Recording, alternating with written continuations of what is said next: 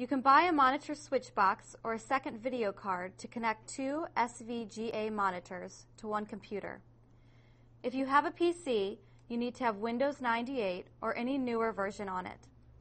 Mac OS 607 or any newer version is needed for a Mac.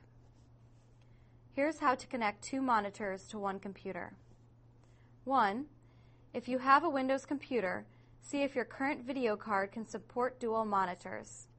If you're unsure how to do this, read Microsoft Knowledge Base article 182708 at support.microsoft.com. 2. If it can't, buy a monitor switch box and connect both monitors to it, or buy a new video card that has dual monitor ports. 3. If it can, buy and install a second video card. Read the How to Install a Video Card eHow article for installation instructions. You must use PCI or AGP slots for both video cards, but you can use different slot types for each monitor. 4. Reboot the computer. 5.